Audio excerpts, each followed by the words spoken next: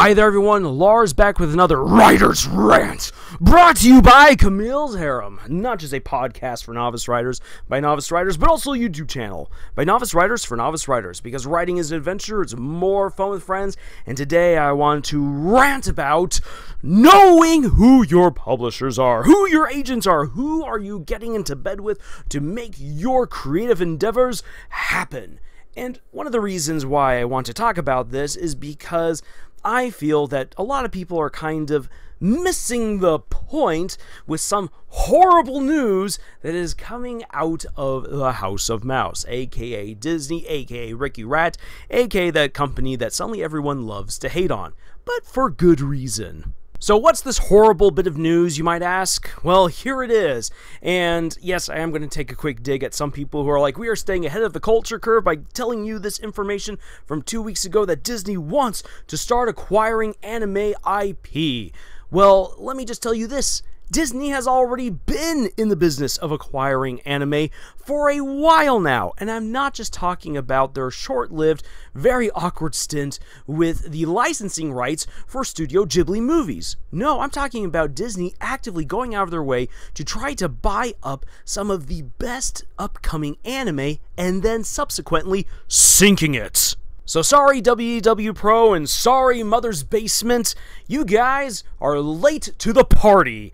Disney has already been acquiring anime and then sinking it, and it doesn't seem to make any sense until you realize Disney just likes to acquire nice shiny new toys in the hopes that people are going to give them big money for acquiring these nice shiny new toys, but then realizing only after they've bought it that, oh, maybe this isn't exactly what we wanted to buy. A couple of great examples.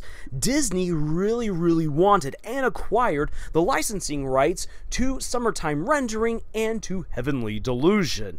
The reason for that being is because both of these manga adaptations came highly recommended, with a strong pedigree of artistry, of storytelling, of amazing awards overseas, and vast amounts of fans eager and ready to watch these things and then to consume product, everything that Disney could possibly want.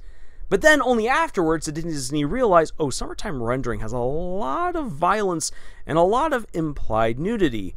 Yeah, this is not right for our family brand. Oh, Heavenly Delusion has a transgender character as the main character? Fantastic. We will take her up. Oh, you mean to tell us that she gets taken advantage of at the end of the season in the absolute worst way possible? We didn't realize what we were buying. Both of those shows are on Hulu for you to watch and are nearly impossible to find. And neither were they given any advertising as such to gorgeously made anime. And sure, we can quibble about the storytelling, especially for Heavenly Delusion. I've definitely had that conversation for another video, but those shows were basically killed. The Western audiences for anime have almost no clue what happened with Summertime Rendering, which is easily one of the strongest and best animated series to come out of Japan in the last few years. And Heavenly Delusion, even for all of its controversies, definitely deserved its own day because it is such a powerful story on so many levels, and yet Disney buried it because what they thought they would get would be some nice LGBTQ plus brownie points for acquiring this, only to then realize, oh, this isn't exactly what we wanted, had buyer's remorse, and then proceed to bury the story. Furthermore, Disney has continued to do this with various anime, buying up high-profile anime licensing, only then to squash it, provide no Western advertising, and to make it nearly impossible to find on proper, legitimate streaming services. Now, the thing that Mother's Basement and WDW Pro might have a hard time with understanding, why would anyone do this? Why would someone throw away so much money to then not get anything in return? Well, Disney is lazy. Disney has no respect for animation. They had simply hoped that by acquiring these properties that they would bring on massive amount of fans, draw all kinds of anime viewers and fans over to Hulu and to Disney Plus, and thereby gain copious amounts, not copious, but massive amounts of money, and then it didn't happen.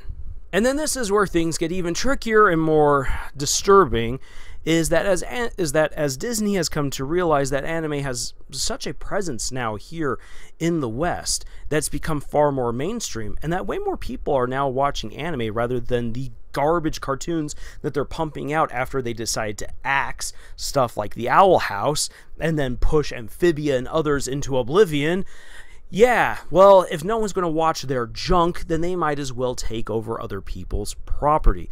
Again, this is basically Disney's MO, that they go around buying up other people's rights, other people's stories, and then they Disneyfy them, which nowadays means that they're going to make a story which is going to be more preachy, it's going to be bland, it's going to lack substance.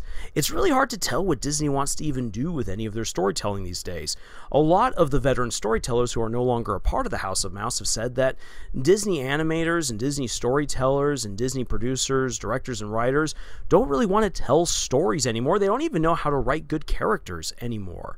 So now then, if they turn their attention on over to anime, which is already kind of prepackaged thanks to what the mangas, or usually many anime are based off of already pre-done mangas or mangas that are currently being written, that they're like, hey, you know what? We can just take that.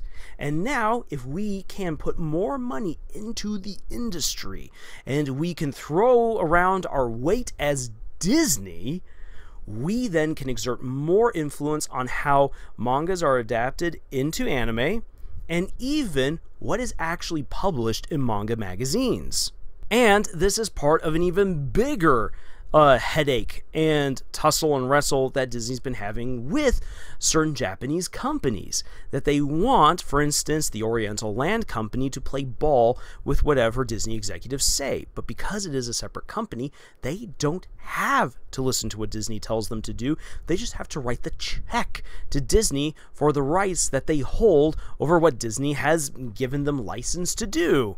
And Disney definitely needs their money, but Disney doesn't want just their money anymore. They want control over these companies. Disney has gotten away for decades now with getting whatever it wants within American and European entertainment. They've been able to buy their way in and bully their way into all of these different companies, all the way from television to book publishing to comic books to films. They can even control theatrical chains. Your movie theaters are subjected to the whims of Disney in many cases, and especially in some other countries where Disney has completely bullied and abused various companies. As a result, Disney feels like they can get away with anything. Japan is one of those countries. He's not just one particular company, but where multiple companies have resisted and pushed back against Disney multiple times. So it would seem at glance then that, hey, you know what? Disney's going to fail yet again. And how can Disney do anything when they're bleeding so much money all over the place? Their movies aren't making any money. Their shows aren't making any money. Their merchandise isn't really making any money. Only the parks and the cruises are really making money, but even they are not making the amounts of cash that they once did. Disney is falling apart, which is again why I did a video last year that Disney has been manhandled by the indie studio Glitch from Australia. And unfortunately for Glitch, if they continue succeeding like this, within 3 years' time, Disney is going to throw their weight around in Australia and try to crush Glitch out of existence. Unfortunately, that's just what's going to happen because, again, that's part of Disney's MO. But here's the thing. In order to make all of this manga and anime, it costs a lot of money. The anime industry does make tons of money, but with all of the anime that are made every single year on pretty big budgets in some cases, and everything that goes into the creating of the manga and the merchandise, that's a massive investment. And while the anime industry as a whole has made tons of money, they also flirt with disaster. Many shows go under. Many shows lose them millions of dollars. And when you convert it on over from yen to dollars, millions of dollars are lost every year, potentially even tens of millions of dollars. But their successes rake in just enough to cover all those losses, and then everything is just fine and dandy. But these companies, because they're constantly flirting with danger, they need to have a cushion. They need to have a golden parachute of sorts. They need to have assurances that everything's going to be just fine in order to support this massive industry, which, much like farming, if you got one bad year, could completely wipe out entire companies. That's where Disney comes in with all of the money that they can still throw, even as they're bleeding cash from multiple paper cuts and wounds all over the place from the last 5 years of just absolute degeneracy and bad business practices. Disney is massive. They're a corporation, and they're in many cases basically a monopoly. They can throw tons of money over at Japan and fund entire anime companies, entire studios, to basically make movies and shows the way that Disney wants them in exchange for a fat paycheck. Now, Japanese studios don't need to play ball, and in fact, with current legislation running through Japan, it'll be very difficult for Disney, or any outside company actually, to exert that much influence. And if you buy the licensing rights alone, yeah, sure, you can try to control how things are dubbed or subtitled, but Japan still actually holds quite a bit of influence, and because of all the things that have gone on recently with localizers, Japan can say, yeah, you know what, you guys have the licensing rights, which then means you can put it onto your Hulu, Disney Plus, whatnot, but we are in charge of the dubs. We are in charge of the subtitles. You don't get any of that. And then Disney is screwed, which is why Disney is going to try its absolute best to throw its weight around and take power, take control. And if you throw enough money at a problem, sometimes that problem yields to you. And Disney has shown again year after year after year that when the going gets tough, they just continue to throw cash at that problem and hope to overwhelm it with time, persistence, and Mickey bucks. And so there is a possibility, there is a chance that anime could yield to Disney's influence, and then you have from the ground up Disneyfied manga and anime without substance, without good characters, without much of a message or story, that's just basically there to try to get you to buy stuff with the most surface level, stupid, preachy, whatnot crap that's been thrown out time and time again by Disney in recent years. And they will happily do it too, and they will happily sink whatever company works with them because it's Disney. They don't care. They're so big that it'll take a long time before they fall down. And it doesn't matter if they use other companies to throw onto the tar pit in front of them so that way they can keep themselves above water just a little bit longer. They will do it. Now, to come back to my introduction for this rant, why the heck am I bringing all of this up with Disney when it comes to working with your publisher or anything like that? Well, good that you asked this question. Good that you remember how I opened. Well, here's the thing. As a creator, and if you're an author or comic book writer, if you're working on a show idea, what have you, you're going to have to work with other people in order to make your project happen, especially if you want to do it traditionally. Sure, you can go the route of self-publishing and self-creating, but that's going to cost a lot of money. That's going to require a lot of resources. And unless you're willing to go through a lot of hurdles to get the resources that you need, which is going to take a whole lot of time, you may go bust, the safest option, and the option that usually puts enough money into your pocket to continue going, is to go the traditional route, which means you're going to have to work with agents, you're going to have to work with publishers, you're going to have to work with studios and companies to make your project happen if you want to make the big bucks and actually make a career out of what you love doing. But here's the thing. You can do the research. You can have a look at who these people are, who are the publishers, who are the agents, who are the companies, who are the studios that you wish to work with. What have other people said who've had the chance to work with them? What are the dream stories and what are the nightmare stories that have come out of these companies? How well have they done? How well have they treated people? How much money are they actually making? How often do they deliver on the promises that they make to creators? All of that information is at your fingertips, but it requires doing the research. What I suggest you do, especially speaking to my fellow authors out there, start looking at potential agents. There's all different kinds of websites out there that will help you to connect with various agents. You want to have a look at these agents, what they've written in their bios, what companies they've worked with, what authors they've worked with, what books they've managed to help publish, and see if that's anything within the vein of what you want to do. Do they like the stories that you want to tell? If so, you'll want to reach out to them. If not, don't waste your time. When it comes to publishing companies, see which publishing companies are good, especially to up-and-coming authors. Some seem to promise a whole lot, but really they only want guaranteed successes and they really love the people who've been publishing for a long time. Many times, publishing companies will take advantage of new-time publishers and give them really crappy deals. So that way they can make good money off of your book if it succeeds, but if it doesn't, they can throw you to the wind. And you want to see how studios and companies treat up-and-coming creators. It's only very recently that people are beginning to question whether or not they would ever want to take their projects to Disney. But up until really last year, there were still people who were giddy with excitement to take their projects to Disney, and then Disney would happily kill whatever it was that was pitched to them and that they took. Very, very few projects ever had the chance to succeed, and even then, those projects were only taken on either because they were cheap and easy to make, or because it would score them good social brownie points on Twitter. We creators, we need to make sure that we do not allow ourselves to be taken advantage of. And I have seen it happen time and time again in my own journey as an author trying to get published, that there are so many people out there who want to take advantage of you. Read the contracts carefully.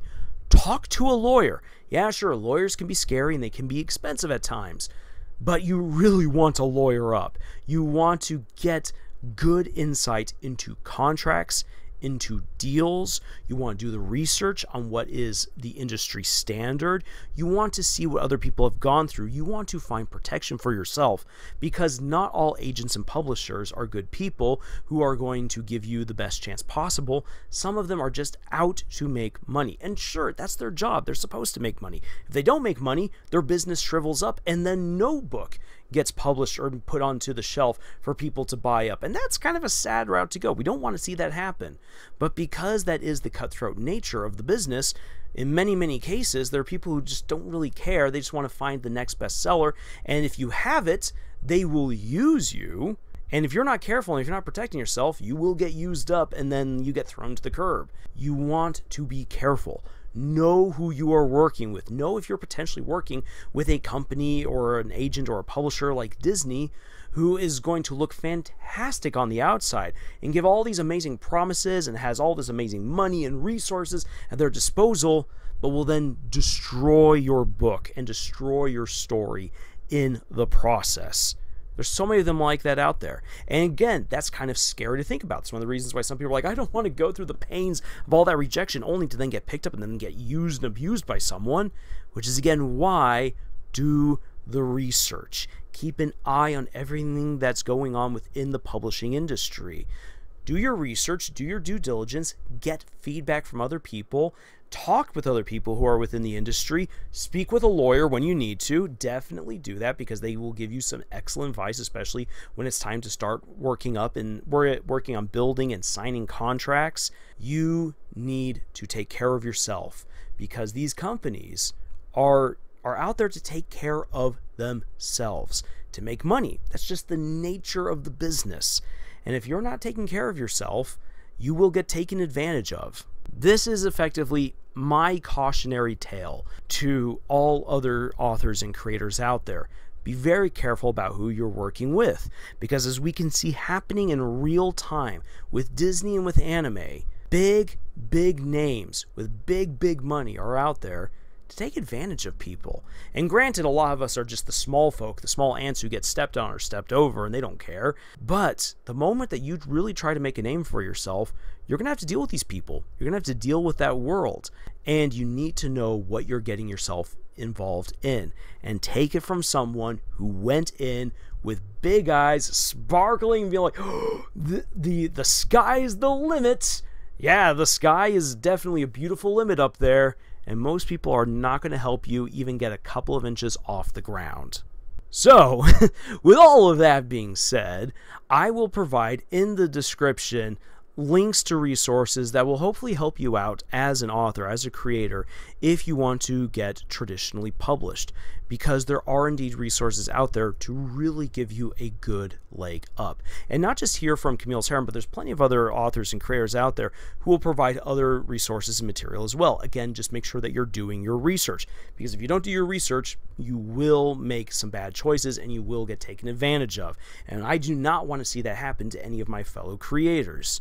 And if you'd like to know kind of, well, what happens if you decide to go the independent route, well, you can read the end product of that and judge for yourself if that's really where you want to go.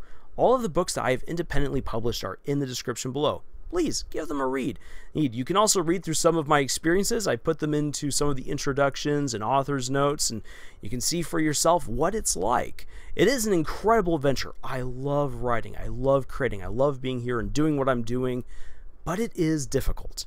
It's hard. So make sure that you, again, are doing your due diligence, doing your research, making connections before you sign on to anything. So that way you can take care of yourself and make the story the best that it can be.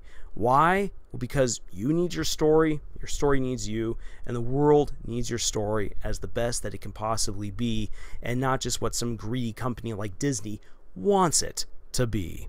So with all that being said, thank you so much for being here for this rather long, protracted writer's rant. We very much appreciate it. And until the next video, y'all, tschüss.